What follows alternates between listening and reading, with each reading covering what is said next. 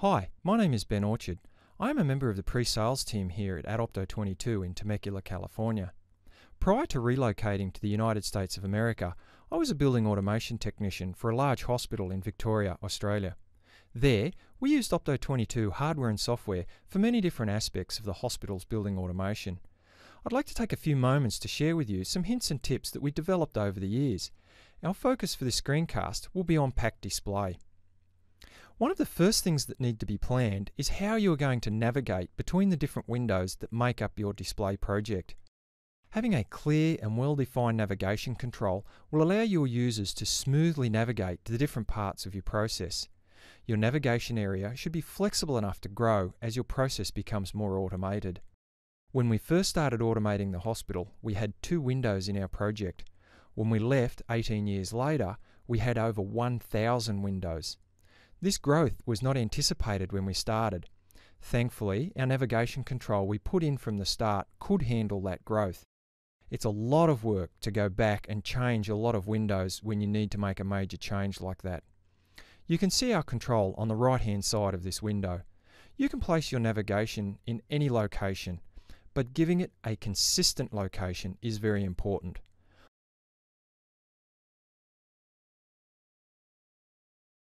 One way to make it consistent is to make a blank window that will serve as a template for all your other windows.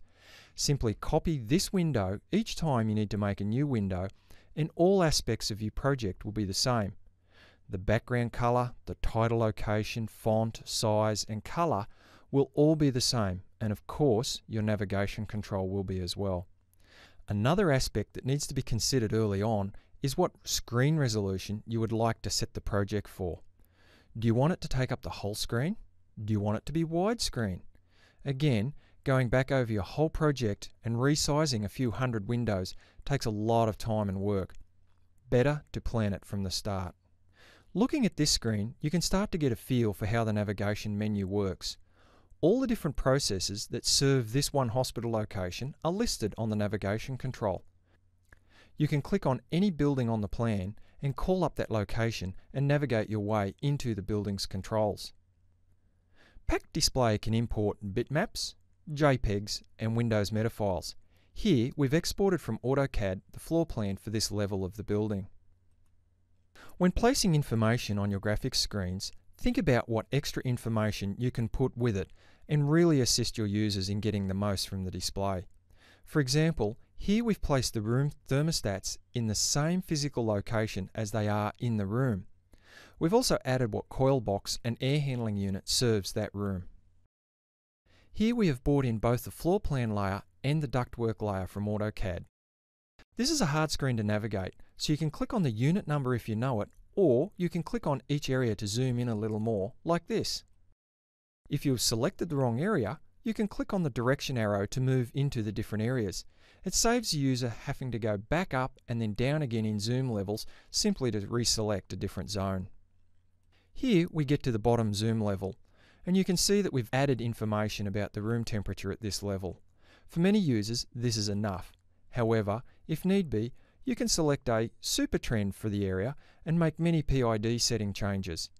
This is the template window for all the super trends in our project. By spending the time getting this one screen to look and function the way we want it, we know that every time we need a trend, we can just copy this one template window and have the new window look like it fits in with the rest of the project.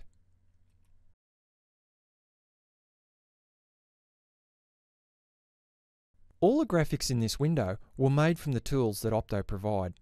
PAC Display Configurator and Symbol Factory were the only applications used to create this window.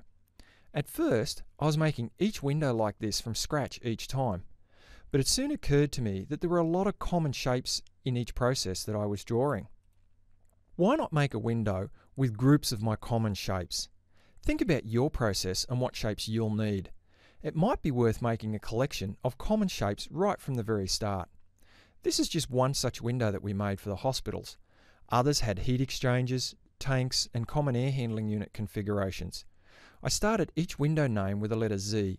This way they would be at the bottom of the window list. It's out of the way for the other windows and yet easy to find when I need it.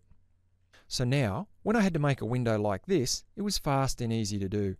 all the shapes were readily on hand. They are already in the colours I need, the size and the angles are all set, ready to use. Once again, I started making the window by copying my original blank template. All I did in this case was change the background colour. The rest is ready to go. And the most important thing, the navigation bar, it's already placed in the correct location, ready for me to fill out. A busy window like this can seem overwhelming, but when broken down, it's a matter of getting one of the main shapes right and then duplicating it and replacing the tag names. By careful selection of tag names in PAC Control, building large displays is a lot easier. By selecting all the items, right-click, select Rename, then Tag Name. In this way, you can add the other 3 units in around about a minute.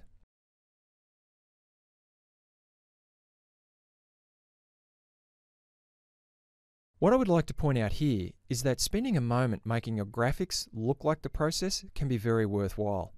Here, I've made the multi-stack chiller on the graphics look like the actual chiller.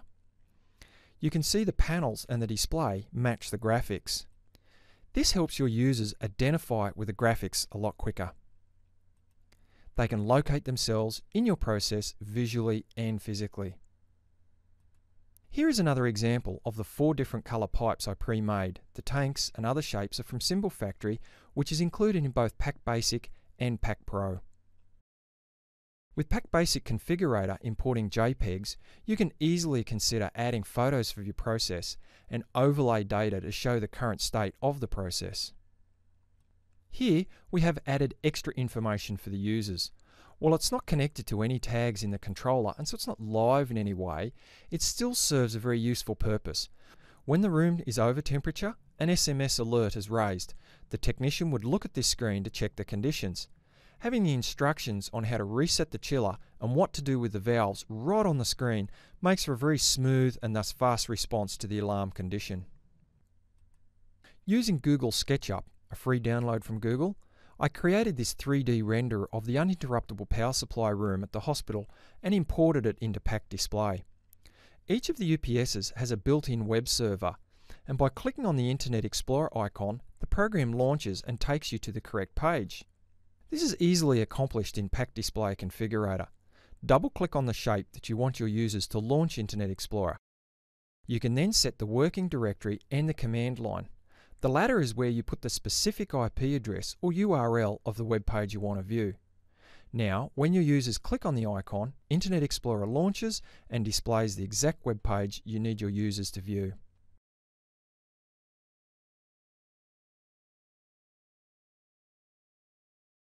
These last few screenshots show some of the housekeeping windows we built to help manage the whole system.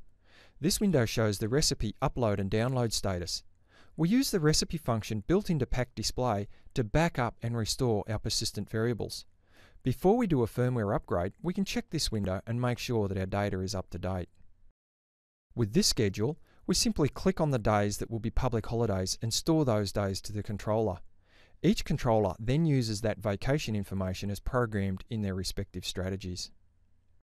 If the alarming function that's built into PAC Display is not exactly what you need, then you can write your own. The power of PAC Display is to be able to create the functionality that you want. Lastly, here's an example of an overview screen that we built. It's a simple way to check the date, time, memory, firmware version, and current errors on a lot of controllers all at once. Thanks for your time. I hope that you picked up a few little tips that will help make your project development go a little faster and that the end result will be a little sharper. Remember, the graphics are what most people see and will judge your process and company on. Keeping it looking sharp and navigating consistently will go a long way to projecting the image you want.